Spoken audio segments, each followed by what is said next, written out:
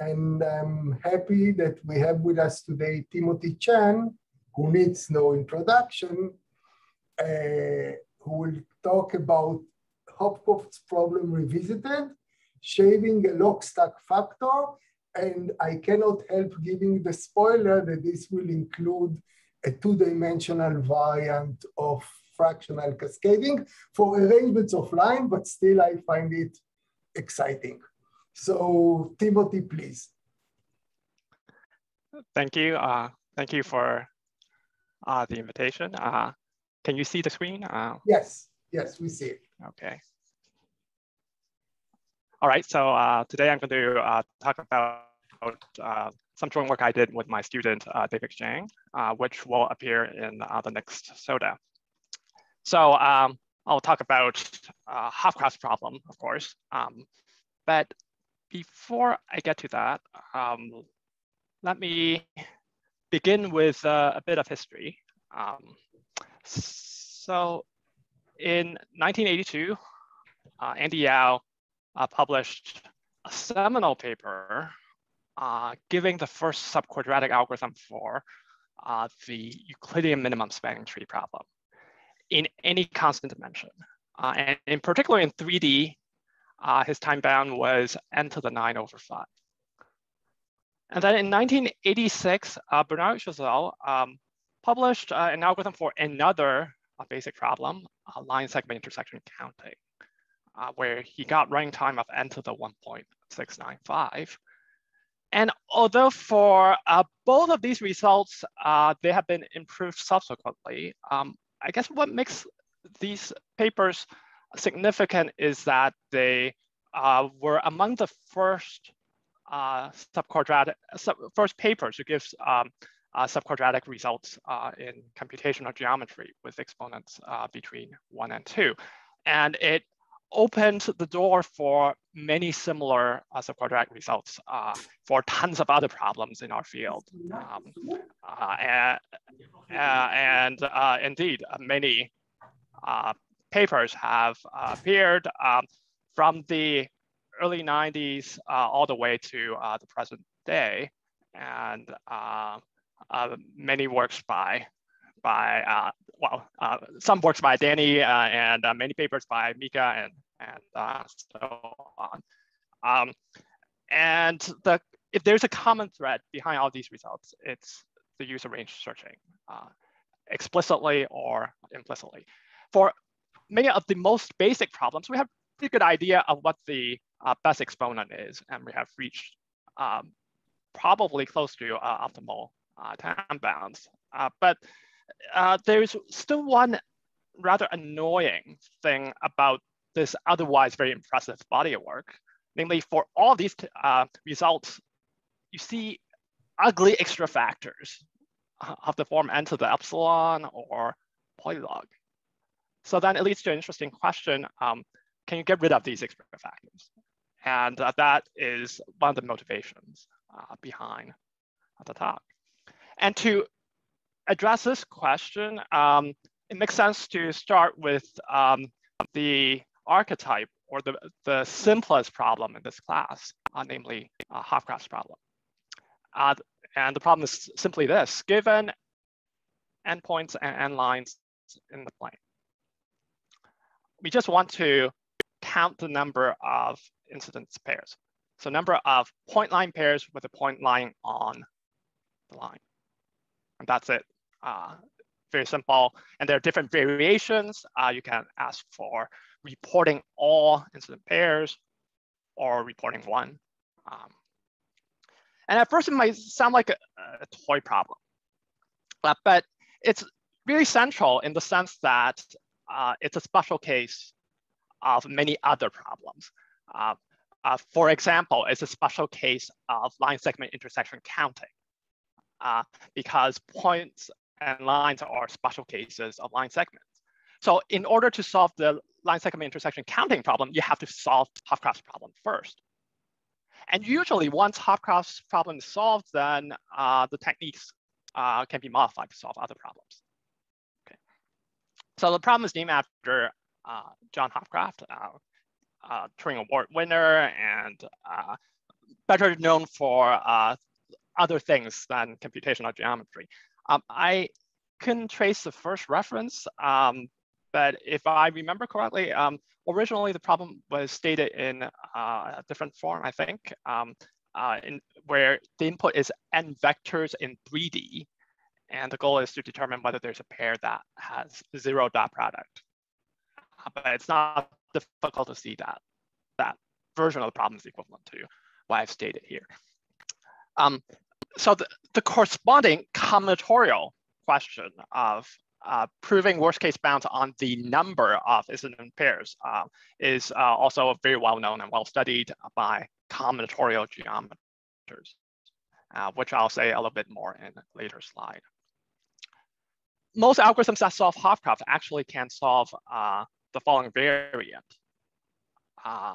where instead of counting number of incident pairs, we want to count the number of point line pairs with the point above the line. And this is actually the version that I personally prefer because I hate degeneracies, and this version of the problem still makes sense for non-degenerate input. The problem is closely related to range searching, specifically half-space range counting, where the goal is to build data structures for a set of points so that you can quickly count the number of points inside any query half space. And obviously, Hopcroft's problem reduces to answering n such queries on endpoints.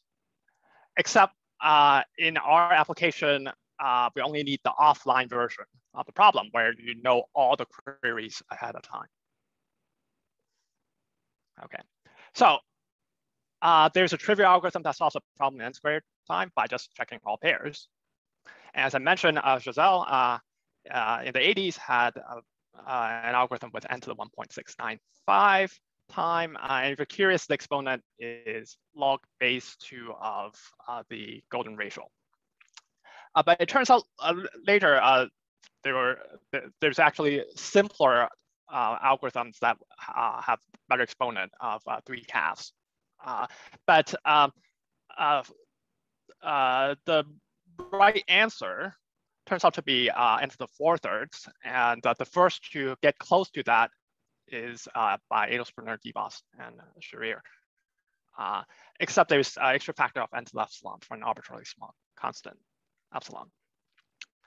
Then subsequently, Agarwal had reduced the extra factor down to point log with something smaller than log to the 1.78. And then Giselle came back with more powerful techniques that reduce the exponent to a nicer expression of log to the 1/3. But this is not the end of the story because Matuszek, shortly afterwards, showed that the extra factor can be reduced to something much smaller, something smaller than log-log, or triple log, or log, or more precisely, something bounded by a constant to the power log star, where log star is the iterated log function, which is extremely slow growing. It's the number of times you hit the log button in your calculator to bring the number down to below a constant. So for n being, say, the total number of atoms in the universe, log star is still smaller than, 5. Okay, so for all practical purposes, it's a constant, but not quite. So we're almost there, almost approaching n to the 4/3, but theoretically, not quite there yet. As to why n to the 4/3 is believed to be the right answer, there's this famous theorem by Zimradi and Trotter, which states that the number of incidences, the maximum number is theta of n to the 4/3. Okay, and in fact, the lower bound was known earlier with a simple construction by Erdős. So then this automatically means for the version of the problem where you want to report all incidences, then n to the 4/3 is a trivial lower bound because of the output size. But What about variants of the problem where the output size is small, like counting or report one? There, Giselle also had an n to the fourth lower bound for a weighted version of the problem, where you're working under a semi-group model. And Jeff Erickson also had an n to the fourth lower bound for the original problem, but for a restricted class of algorithms, which he called partitioning algorithms, which include all the known algorithms. So I should say that getting unconditional lower bounds in general models of computation is beyond the current state of the art. So these results are pretty strong evidence to suggest that n to the fourth should be the right bound. In this talk, we'll go back to the upper bound side and give the first improvement after 30 years to matrix 6 result by completely getting rid of the extra log star factor. Okay, and finally achieving n to the fourth. Okay, and in fact, we present not one, but two algorithms to achieve this. Okay, and the second algorithm can be extended to higher dimensions as well for the version of the problem for points and hyperplanes. And as I mentioned, once Hopcroft is solved, usually other problems will follow. And indeed, you can adapt the techniques to get a better algorithm for line segment intersection counting problem. Again, eliminating the extra factors, and get a clean bound of n to the fourth, and not just for intersection counting, but for, say, computing connected components of line segments, computing the closest red-blue pair of points in 3D, finding Euclidean minimum spanning tree for points in 3D in higher dimensions, or determining whether two polyhedral terrains intersect in 3D, and so on and so forth. I'll not attempt to list all the applications. The point is we removed all the extra factors for a number of problems as a consequence of the techniques.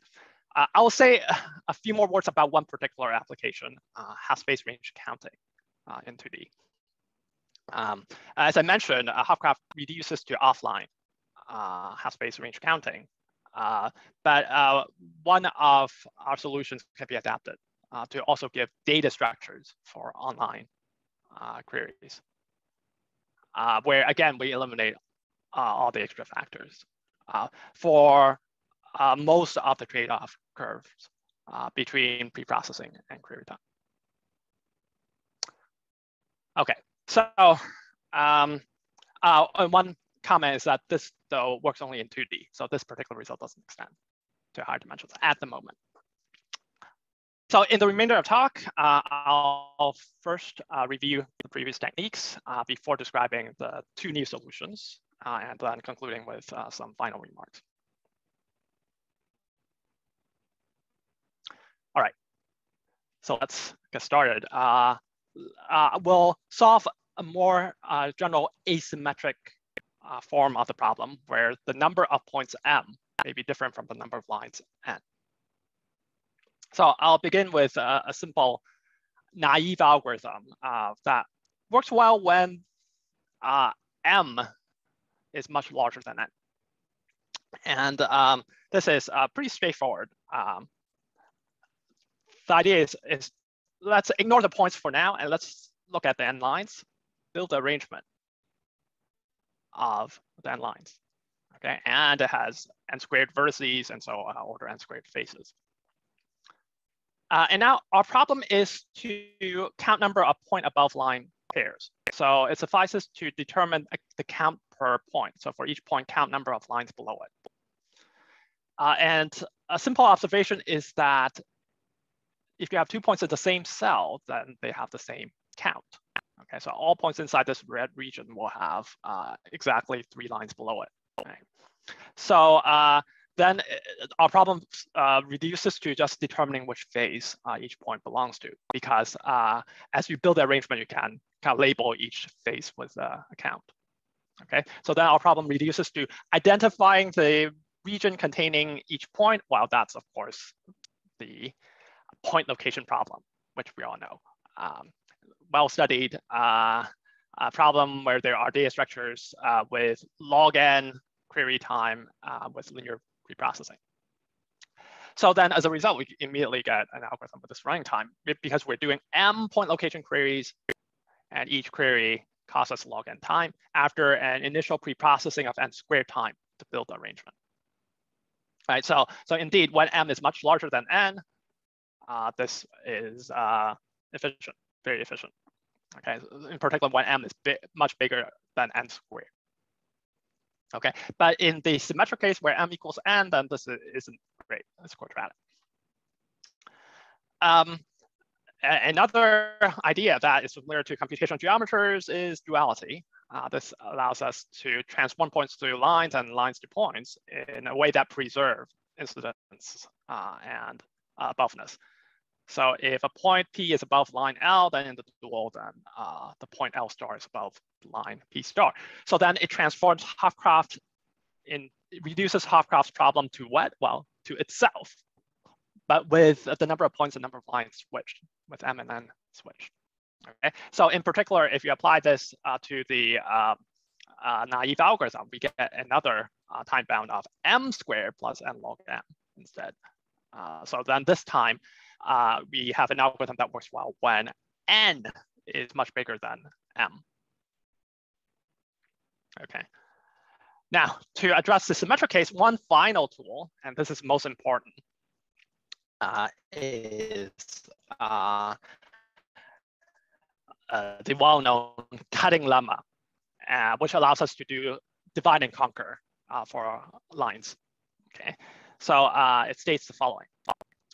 Given n lines in the plane and parameter r, we can cut the plane into some number of cells so that each cell intersects at most n over r lines.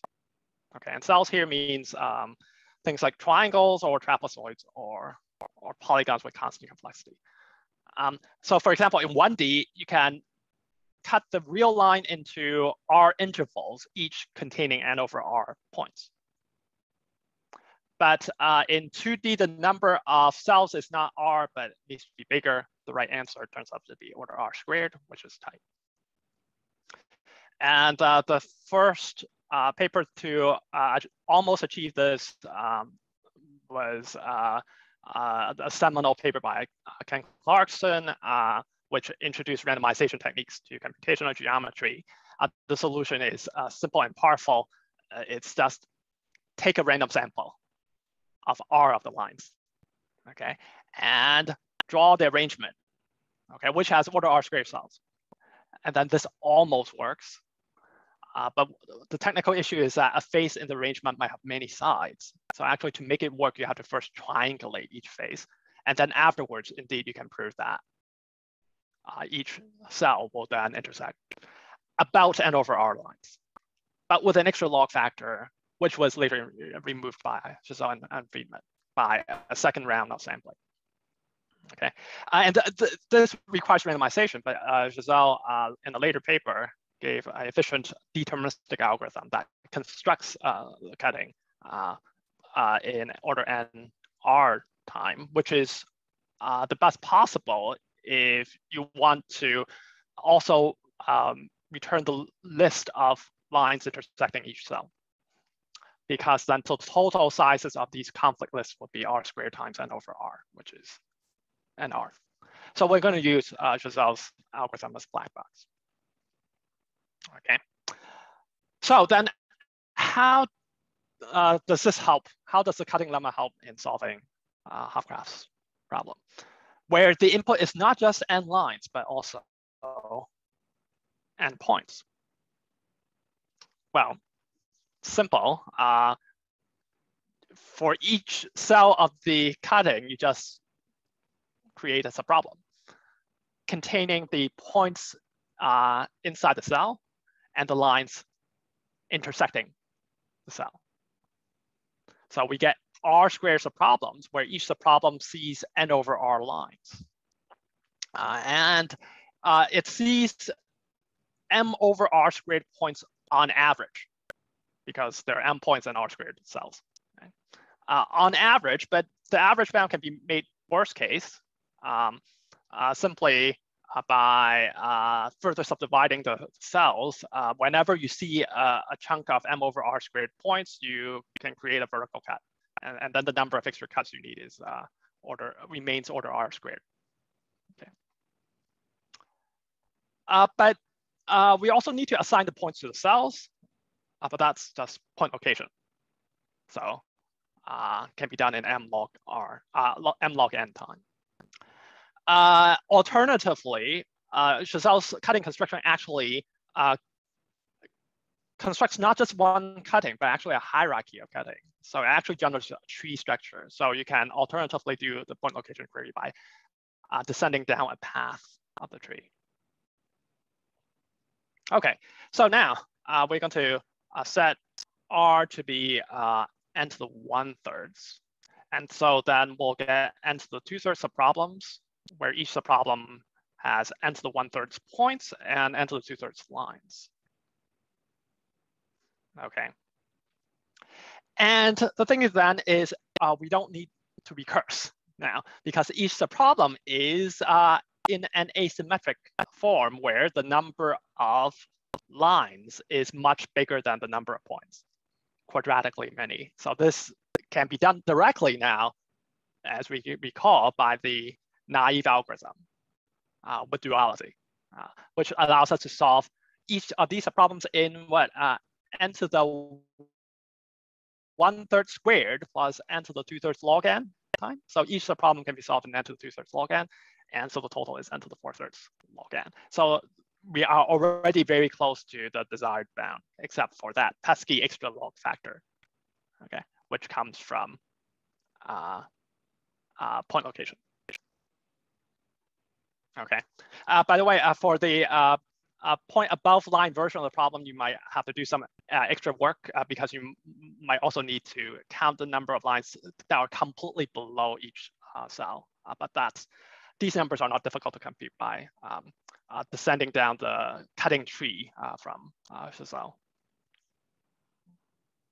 Okay, and also if you readjust the value of R slightly, then you can lower the log n down to log to the 1/3, which was Chazelle's result. Okay, but it turns out the extra factor can be reduced more drastically. It's done in the subsequent paper by Matuszek. And what's surprising is that actually Matuszek did not need any extra tools. Actually, we have all the tools we need to get the improvement.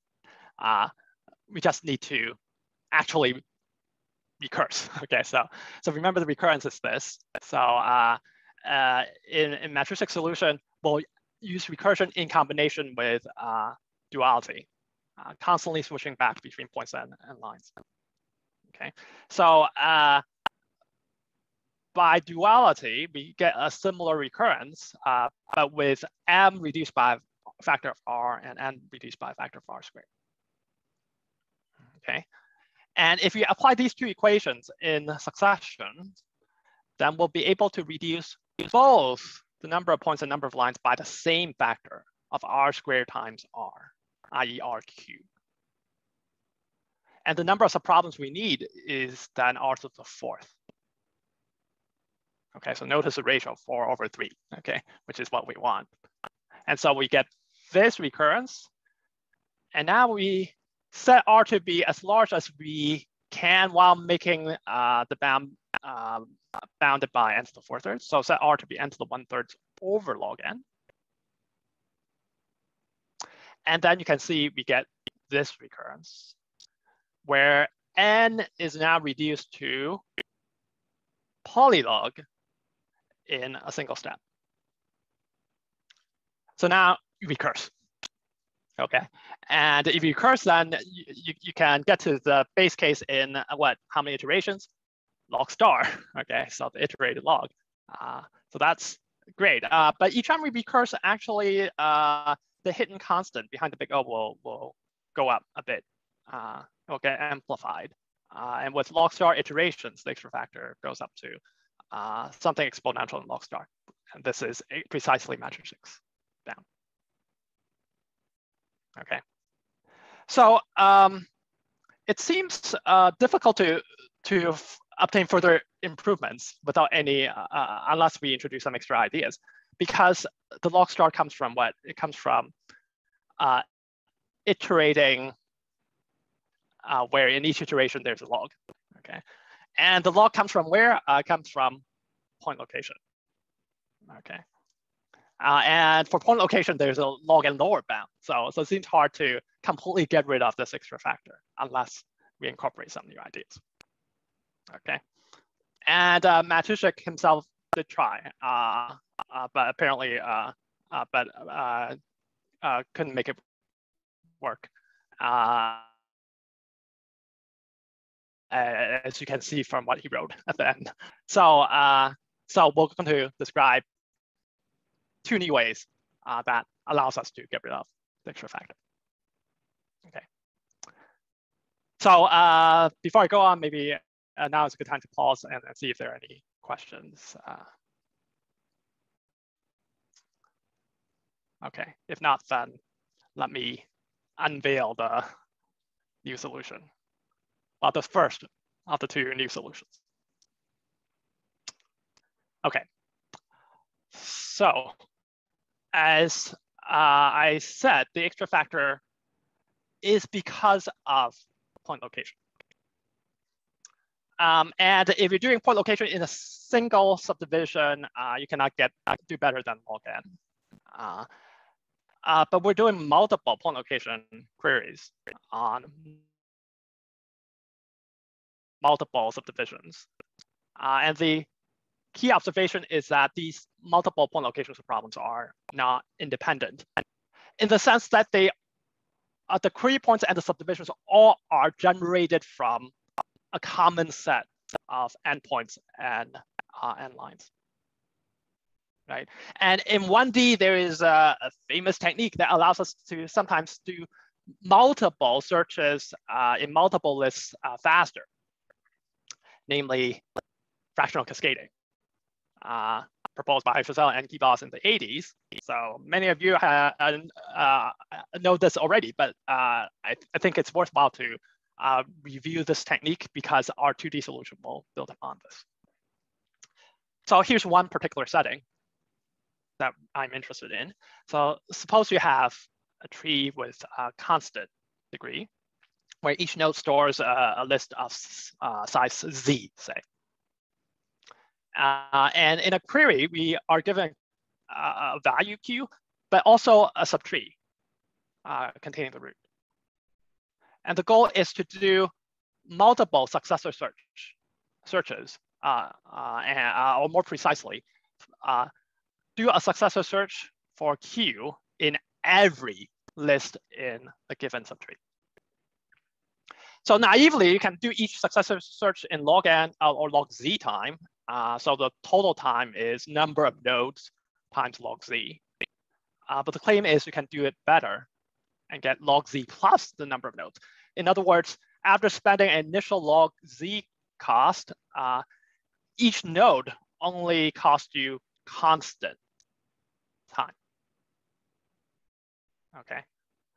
And what makes this non-trivial is because these lists could be totally unrelated. So if you happen to know, say, that the parent list always contains the child list, then this is easy. You can just do an initial binary search at the root, and then you can jump from parent to child in constant time by following pointers, and then you're done. But the lists are not related. So that's what makes this a bit more interesting. And the solution behind fractional cascading is beautiful. The idea is to add extra elements to the list so that now the lists are, the parent list and the child list is related. So specifically, we're going to add a fraction of the elements in the child list and add it to the parent. Okay? So look at the child list, look at a subset containing a fraction of the elements, for example, by taking 1 after every C elements. So this is the blue points shown here in the picture. Add this blue subset to the parent. Okay, now the child list and the parent list are related. Okay, and we're going to do this for all nodes in the tree in a bottom-up manner. So this is done actually iteratively. So not only do you send a fraction to the parent, but in effect, you're setting a fraction of the fraction to the grandparent and so on, and hence the word cascading in the name. But what first thought is, won't this process blow up the size of the list? No. If you look at a fixed node, how many elements get sent to that node? Well, initially there's Z elements. And of the C0 children, each will send Z over C elements. And of the C0 squared grandchildren, each will see Z over C squared, will send Z over C squared elements, and so on. So the total size at that node can be bounded by geometric series if you set the constant C sufficiently large. Okay, so space is still linearly bounded. Okay, so then how do you answer queries? Well, you start from the root and go top down. At the root, you do initial successor search. So suppose you know the answer, the successor in the parent. Okay, then how do you figure out the successor in the child quickly without doing a brand new binary search? Well, if you know the successor in the parent, then you can deduce the successor in the blue subset, okay, by following pointers. Now, move down to the child, okay? And then you can figure out where you are. You can find your successor in constant time, because between any two blue elements, there are only C elements.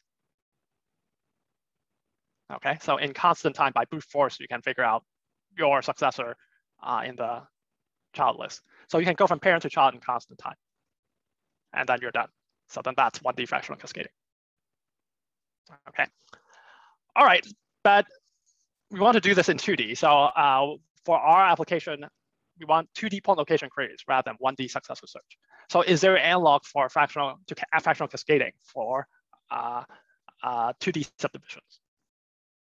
And the answer is, unfortunately, no, not in general. So let me point out the problem here. So one issue is, how do you take a subset of a subdivision? Okay. Another is, what I want is to copy that subset and then overlay it with the parent subdivision. But if you overlay two subdivisions, well, the size of the subdivision would blow up quadratically in the worst case, right? So at first glance, it doesn't seem to work. And in fact, Chazelle and Liu formally proved a lower bound that rules out fractional cascading in general in 2D. But our observation is that fractional cascading still works for arrangements, subdivisions that are arrangements of lines, okay? Which is exactly what we need in the application to Hopcroft. So we are fine. And the intuition is that arrangements of lines already have quadratic complexity to begin with, right? So if you overlay two arrangements, well, the complexity remains subquadratic, okay, which is fine. Okay, so formally, the setting is this. Again, we have a constant degree tree where each node now stores a list of Z lines and the corresponding arrangement of size Z squared. Okay, and in a query, we're given a point Q and also a subtree containing the root. And the goal is to do multiple point location queries involving the same point Q. More precisely, find the face containing Q in every arrangement in the subtree that's given. Okay, and again, naively, you can do each point location query in log Z time independently, but that gives us a worst bound. But the claim is I can get this bound where in effect, after spending log Z initial cost, each node only costs us order 1 constant time. Okay, but Unfortunately, we can't really get this stated. I need some assumptions, okay? So some caveats. So first is cost is amortized. More crucially, I need to assume the queries are offline. So I need to assume all the query points are given ahead of time, okay? And at first it might seem that this is overly restrictive. I mean, in 1D, in the offline case, you don't need fractional cascading, okay? Because you can just pre-sort all the query points if you know all of them ahead of time, and then you can replace binary search with just linear scans, and effectively then each query cost constant, amortized, okay? But in 2D, the offline version of the problem is non-trivial. And in fact, it's all that we need for Hopcroft, because Hopcroft's problem itself is an offline problem. You know all the points and lines ahead of time, right? Okay, so then how do you generalize fractional cascading to 2D? It's very similar, but there are some new extra ideas. So let me go through it. Okay, so the key idea is like before. We take a fraction of the elements of the lines from the child and then pass it to the parent, okay? But the first question is, now it's not clear what you mean by taking one after every C lines, okay? Once we move on to 2D. So we take a very simple approach. Namely, we use randomization. We take a random subset, okay? So take a random subset containing a fraction of the lines, shown in blue here, pass it to the parent, like that, okay? Then as before, you can show the size of each list does not grow by much, except by a constant factor, okay? Then how do you answer a query? Again, you proceed top down. So suppose you have located the face containing your query point in the parent arrangement. Now, we can then deduce the face containing the query point in the blue arrangement, okay? So here we're using a simple property, a simple containment property, namely that if I take a subset of the lines, then the cells in the resulting arrangement will contain cells in the original, will contain, so a face in this arrangement will contain faces in the original arrangement, okay? This is absolutely trivial, right? But don't underestimate this trivial property, trivial containment property, because it doesn't work for other things. It works for arrangements, but it doesn't work for, say, vertical decomposition or four node diagrams and so on. Okay, so it's really not true, but for arrangement, it's true. We do have this containment property. Okay, and now let's move to the child arrangement. Okay, so I know where I am here. But one issue is that there could still be many lines crossing this cell. And here we use a standard technique. Look at the vertical decomposition. So the vertical decomposition is defined by looking at each polygonal cell and then adding vertical lines to chop the cell, the face down to vertical trapezoids. Okay. But then we need to know which vertical trapezoid contains a query point. Right, so naively, this will require doing a binary search in X, but that would cost you log time when the face has a large number of sides. So then this is where we're going to use the offline assumption. Okay, because we know all the query points ahead of time, we can pre-sort all of them by X coordinate. Okay, then we can do all of these searches. So locate the vertical trapezoids containing all the query points by left to right scan. Okay, effectively costing constant time per point.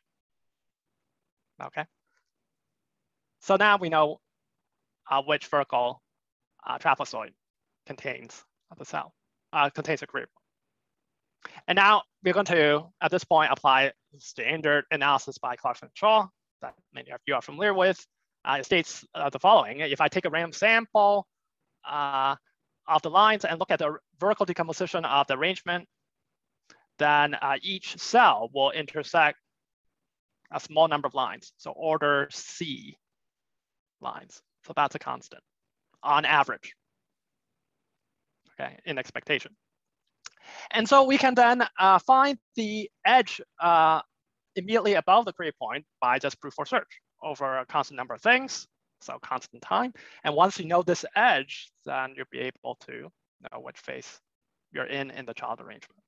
And then that's it. Okay, so you can go from parent to child in constant expected time. And that completes the solution to 2D fractional cascading. Okay, so any questions at this point? Okay, so then how do you apply this to solve Hopcroft's problem? Remember we had this recurrence from the cutting lemma. And remember we set R to be 1/3, n to the 1/3. So we have n to the 2/3 of problems, each involving n to the 1/3 points and n to the 2/3 lines. Okay, and remember we applied duality before we switched to the naive algorithm. Okay, so now we have each subproblem containing n to the 1/3 lines and n to the 2/3 points. And the original solution was build the arrangement of the lines and then do point location for each of these points. Okay, and as a result, we get n to the 4/3 times log n. We're going to speed things up by doing the point location queries more efficiently using the technique I've just described. Okay, but before we can apply our technique, we need a tree. Okay, so where's the tree? And the lucky thing is we have a tree. When we construct the cutting with Chazelle's method, his method actually builds a hierarchy of cutting. Okay, and that gives you a constant degree tree. Okay, we don't need to do point location queries on the internal nodes of this tree, so we might set the list to empty there. And when we apply fractional cascading, these lists will be populated with elements from the descendants. Okay. All right, and if you look at a query point, where would it appear? So a query point corresponds to a line back in primal space. And the nodes that the query point participate in corresponds to the cells in the hierarchical cutting that are crossed by that primal line. And the thing with hierarchical cuttings is that a parent cell contains the child cell. So then the list of nodes that a query point participate in will then be a connected subtree. And so our technique is applicable. Okay, and then immediately we got rid of the log n and get the desired bound n to the 4/3. Okay, without recursion. Okay, so then that's the first solution. Okay, so any questions before we get to the next solution?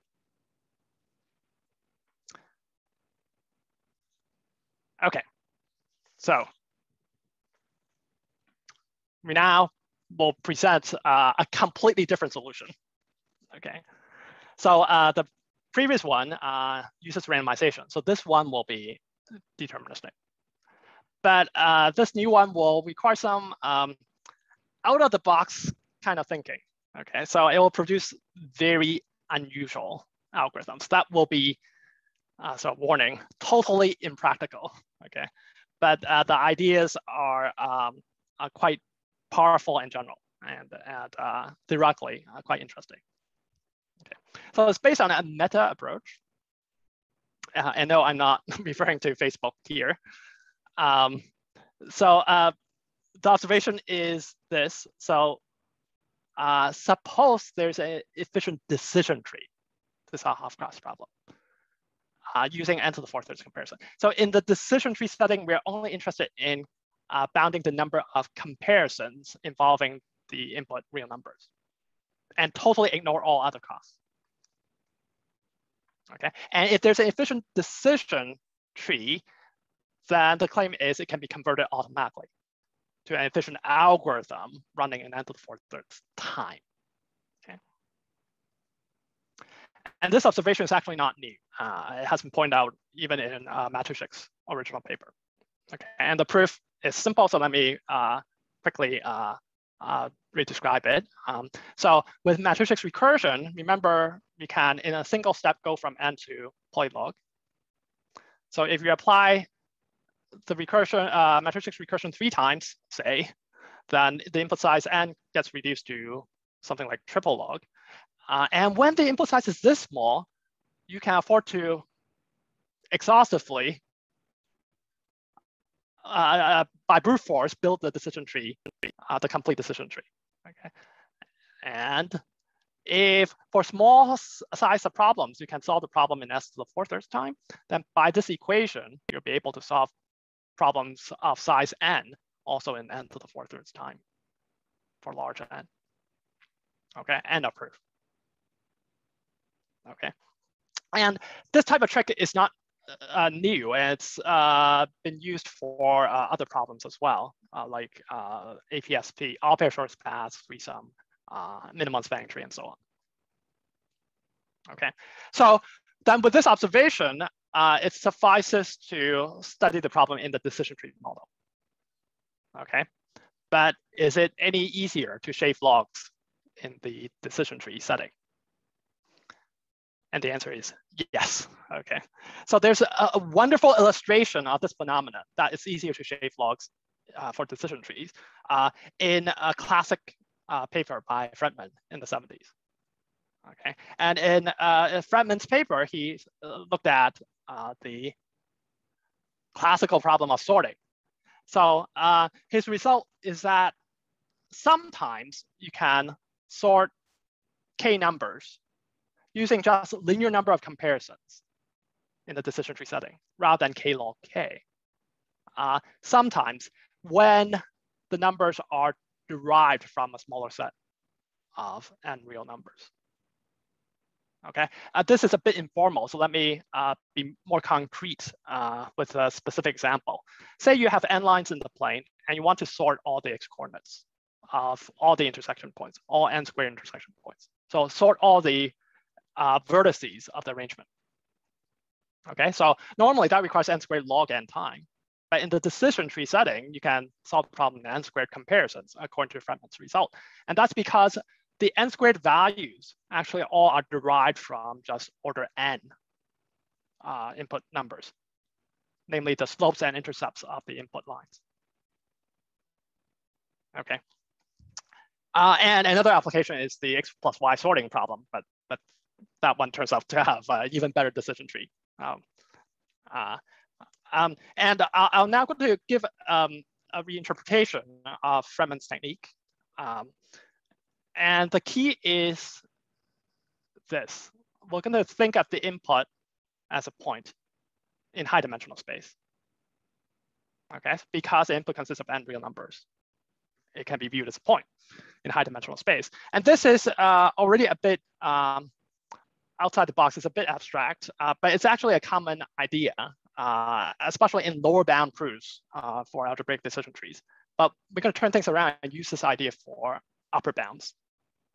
Okay, so a comparison can be viewed as testing membership in some semi-algebraic set of low degree. So for example, for our problem of sorting vertices in arrangement, sorting intersection points, there a comparison is deciding whether the x-coordinate of the intersection of two lines is smaller than the x-coordinate of the intersection of another pair of lines. Okay, so then that reduces to a low degree predicate. Okay, and we're going to assume that the number of possible comparisons you can make is polynomially bounded. So for our example, there are only n to the 4 different comparisons you could possibly make because a comparison is defined by 4 lines. Right? Okay, so the first thing we're going to do is pre-compute the arrangement of all these sets. Okay, this is living in high dimensional space, so it's computationally very expensive. But I don't care because it costs us nothing in the decision tree setting because we haven't even looked at the actual input. Okay, so then cells in this arrangement corresponds to essentially a sign vector. Okay, where the ith component is +1 or -1 depending on whether the cell is inside or outside the ith set. So naively, the number of cells is then bounded by the number of sign vectors, which is 2 to the number of sets, which is 2 to the n to the c.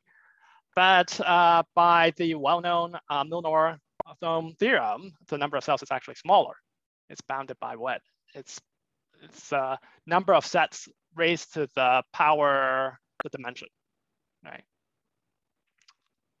So then that's n to the order n, okay, which is a better bound. And this is crucial. Okay, so now I'm going to make a definition. I'm going to call a cell active if it is consistent with the outcomes of the comparisons made so far by the algorithm. Okay, so in other words, the comparison outcomes are matched with the corresponding components of the sign vector for the associated with the cell. Okay, so as the algorithm runs, you're going to make more and more comparisons. So cells will a number of active cells will go down.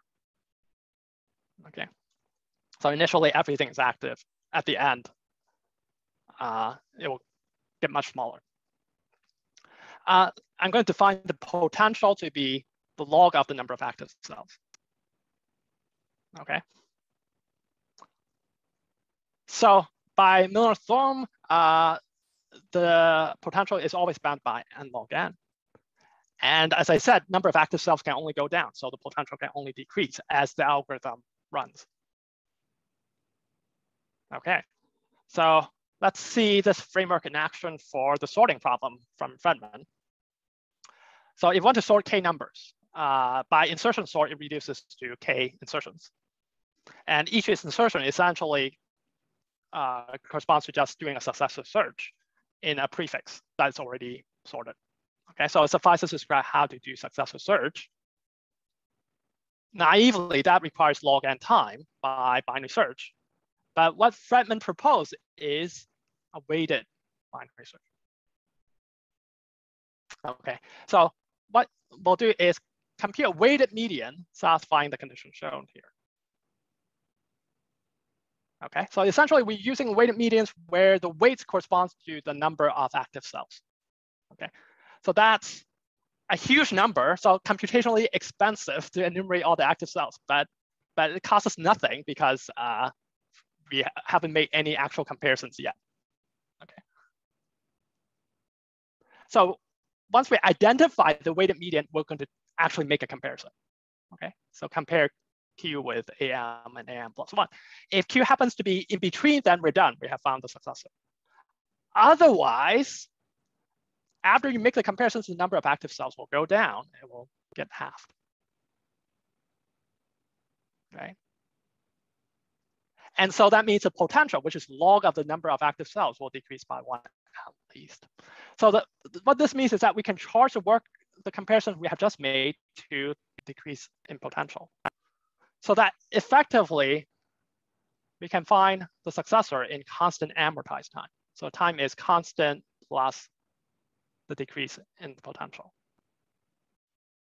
Now we're doing k insertions, k successive search to sort k numbers. So then the total cost is order k plus total decrease in potential. And as I've said, total decrease in potential is bounded by n log n. And so indeed, when the number of elements you're sorting is much bigger than n, sorting actually costs you linear number of comparisons. Okay, so amazingly cool technique. So the idea is replace binary search with weighted binary search with giant weights, okay, that are dependent on the number of active cells. Okay, so now sorting is essentially a 1D problem. Our new observation is that actually Fredman's technique is much more general than that. It extends far beyond 1D sorting and 1D searching. In fact, in the way I've described it, it's actually pretty straightforward now to extend the technique to 2D point location. All you have to do is just replace weighted medians with weighted centroid in the tree that is used to do point location. Okay, and then everything generalizes. Okay, so in fact, in the paper, we formulate a general framework, and it's much more general than even fractional cascading. and works for all kinds of problems. Okay, like 2D complex halls and so on. Okay, so and higher dimensional point location. So the point is, the only catch is that this kind of log shaping only works in the decision tree setting. Okay, and now the application to Hopcroft is immediate. Remember, with the cutting lemma, we reduced to enter the fourth point location queries, but now in this model, each query has constant amortized cost. So the total time is bounded by n to the 4/3 plus the total decrease in potential. And the total decrease in potential is n log n. The first term dominates. We're done. Okay, so the moral, the lesson in all this is Hopcroft's problem. For Hopcroft's problem, it suffices to look at decision tree complexity. And for decision tree complexity, it's actually fairly easy to shape log factors if the log comes from something like binary search or point location. Okay. So close to running out of time. So now I'm going to conclude with some final remarks. The second solution based on decision trees it's very general, so extends naturally to D dimensions, but not the first solution, because the first solution relies on this vertical decomposition trick, which does not work now when you get to 3D, for example. Okay. On the other hand, the first solution based on fractional cascading can be modified to give you a data structure for online queries, half-space range counting queries in 2D. But the decision tree approach does not work because of that potential argument, the amortization argument involving that potential function. So then that leads to a natural open question. Then can you also get data structures, similar data structures for 3D? Now that solution one doesn't work. Okay. And finally, shape more logs for other problems. Okay, so that's the end. So thank you for listening. Thank you very much, Timothy. And we can now take questions. Anybody with questions? Let me start with a question, yes. Timothy. Can you explain, we have vertical decomposition in 3 dimensions. And if you have a full arrangement, then you still have, if it's planes, then it's still only complexity n cubed. What's the problem in extending the idea from vertical decomposition in 2D to 3D? Okay, so we can pre-sort all the x-coordinates. That's what we did for the 2D case to determine which cell in the vertical decomposition containing query point. But pre-sorting by x alone will not help you determine which cell in the vertical decomposition contains a query point, even if you know the identity of the face you're in, right? Sure, but you have this trick.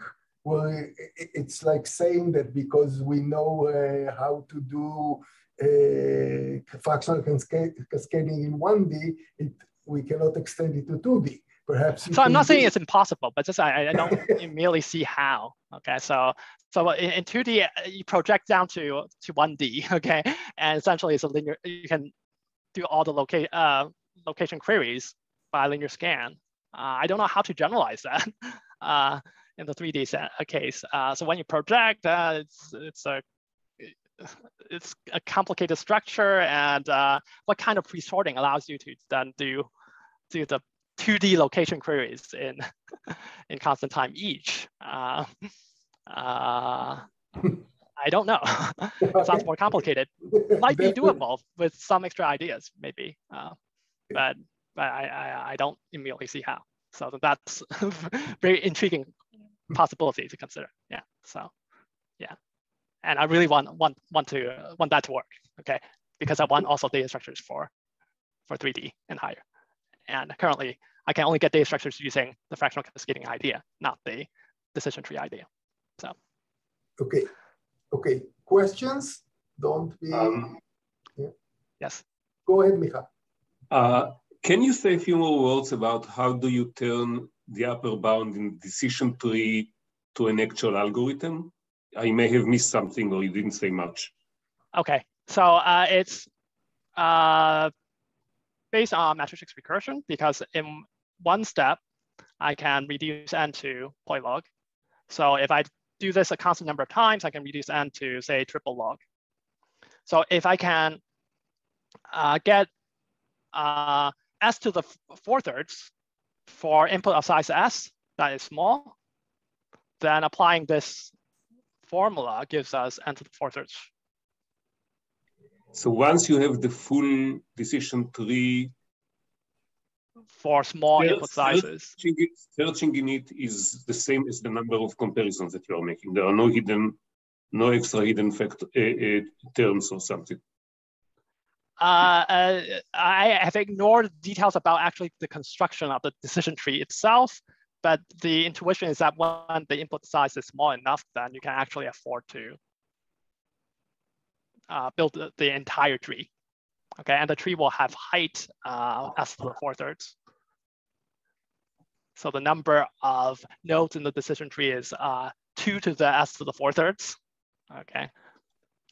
Yes, but once you've constructed it, searching in it now is just, there are no descending down a path. There are no extra hidden factors, just comparisons. Yes. Yes. Okay.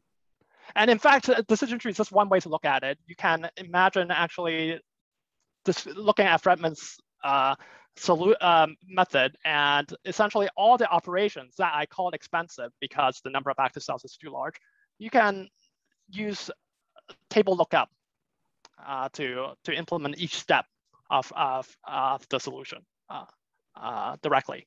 Okay, so decision tree is one way to look at it, but alternatively, you can think of the case when n is very small, then building the n-dimensional arrangement, for example, will be cheap when n is very small. Okay, so you can directly translate each step of the method as well.